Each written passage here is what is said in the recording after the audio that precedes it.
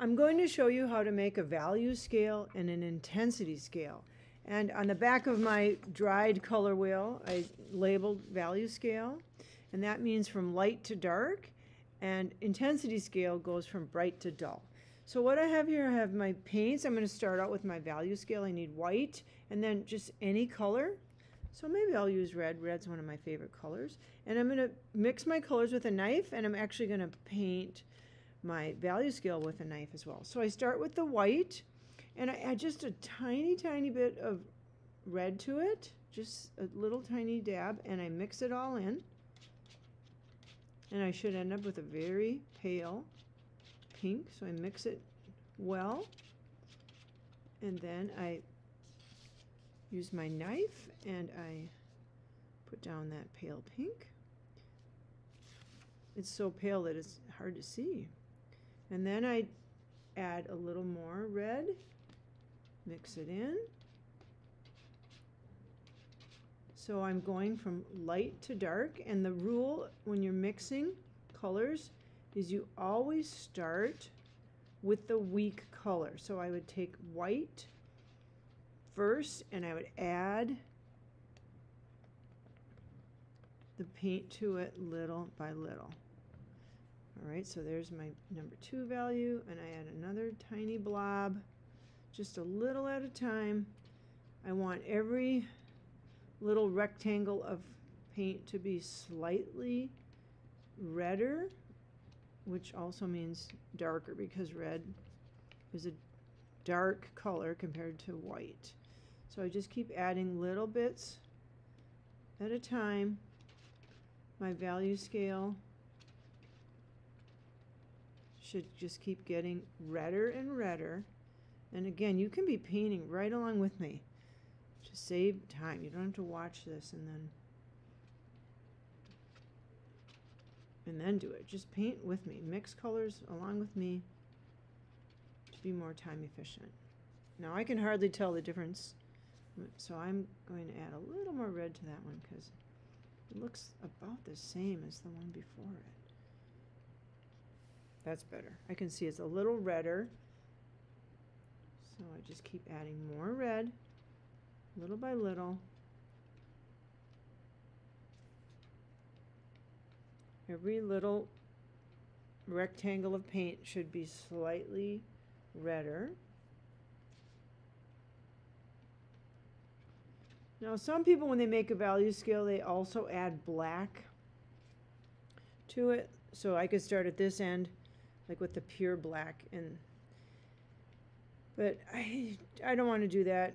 Because most people don't use a lot of black, and actually some art teachers don't even put black paint out for students because it's such a powerful shade and it can overpower painting really easily, and you can get darks values by violets. Violet is a very dark value, so that one is darker than that one.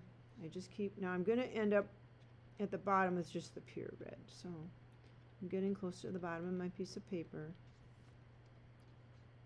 There we go. And I think I have room for one more rectangle down here of just the pure color. So I'm going to get that pure color and just put it down.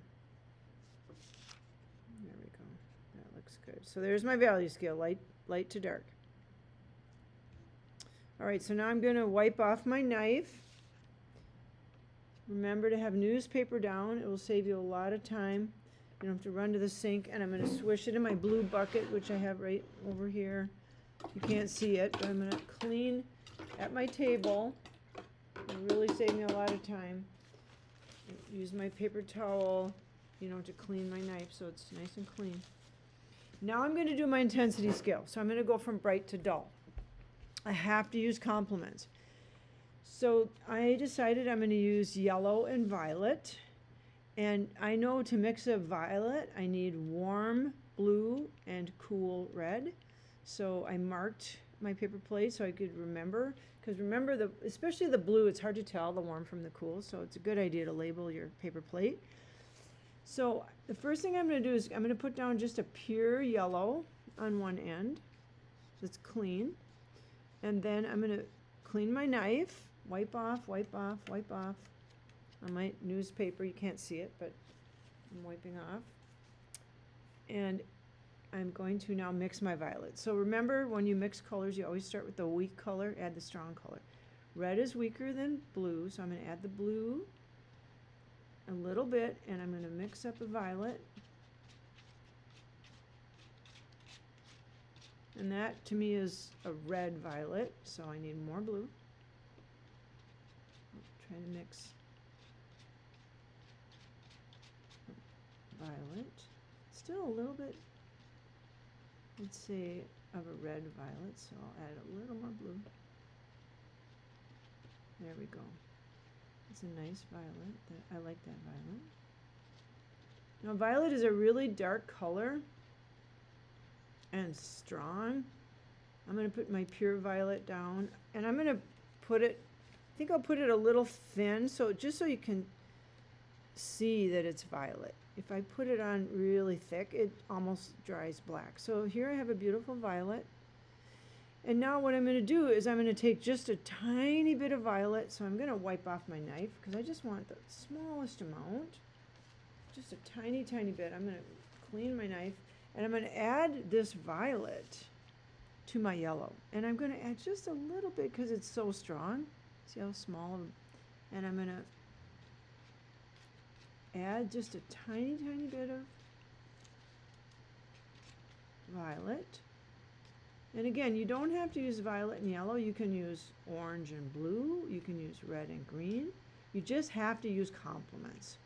So you look at your color wheel on the other side, two colors that are across from each other.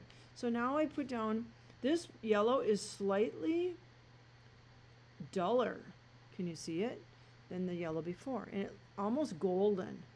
Now I'm going to add another tiny dab of violet, just tiny dab. See how small that is? Because I want it just to gradually go from bright to dull. And what happens is I get kind of a golden, it almost looks like mustard, kind of a golden brown. And I mix it well, and then I put down the next, which is slight. Whoa, I did not have that mixed well in my knife.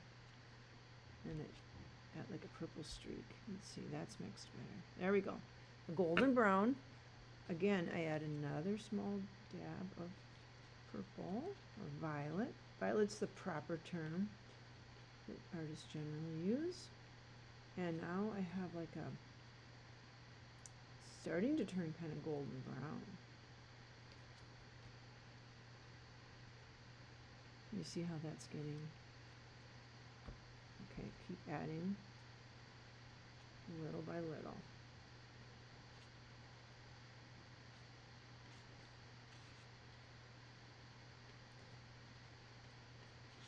Now the reason you mix with a knife rather than a brush is, well, it does a better job. And also mixing with a brush, it's hard on your brush. The bristles of the brush get just jammed full of paint, and then you have to spend so much time cleaning it to get that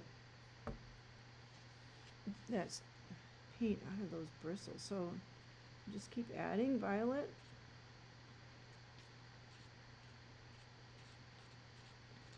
A little at a time, mix well.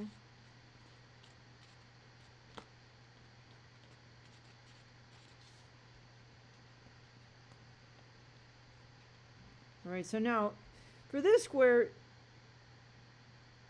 this is my pure violet, clean. This is my pure yellow. This is going to be quite close to violet, but it's going to be duller.